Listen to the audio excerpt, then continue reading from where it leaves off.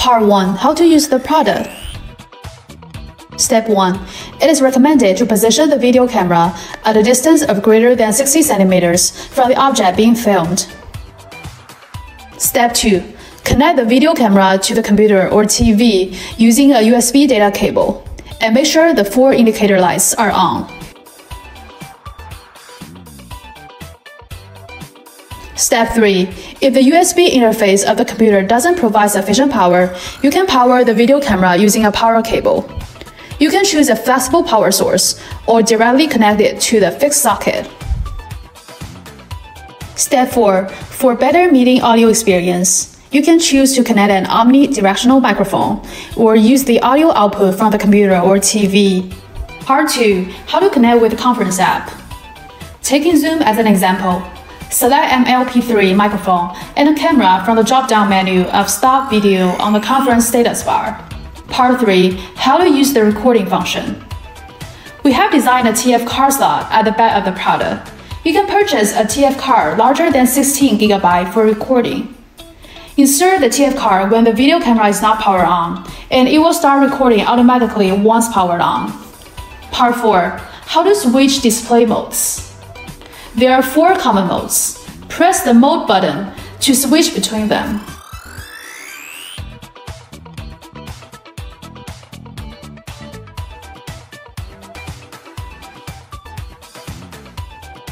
Three hidden modes. The first mode is the panorama plus presenter mode.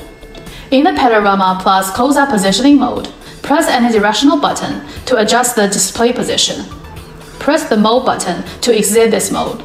The second mode is the panorama plus split screen mode. In the panorama plus close-up positioning mode, press the directional button twice to enter the panorama plus presenter mode. Press the mode button, then press the directional button twice to enter the split screen position. Press the mode button twice to exit this hidden mode. The third mode is the sound sourcing mute mode. This mode can mute the sound from a specific direction. In the panorama plus close-up positioning mode, press the mute button twice, then press and directional button once to bring up a red box on the bottom panoramic screen. Press and directional button continuously to adjust the position of the red box and mute the sound from that direction. To exit the sound sourcing muting mode, press the mute button twice, then press and directional button once, and press the mute button once more to make the red box disappear. Part 5. Possible issue. Issue 1. Unable to boot normally. First, check if the data cable connection is correct. Second, if your USB cable is too long, it may cause insufficient power, so you may need to use a USB DC cable for charging. Third, check if your computer has enough battery power. Issue 2.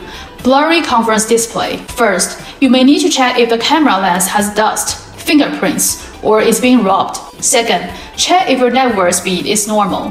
Third, check if your computer's memory usage is normal. Issue 3.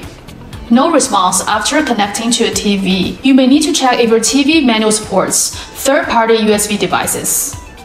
Additionally, some TVs may have insufficient power supply in the USB port, so you need to connect a USB DC power cable. Issue 4. Can I selectively turn off the camera? When you are unable to share the screen with the remote participants during a meeting, you can touch the camera button on the device to control the camera's power on or off. Issue 5. Can I lock the direction of the close-up shot?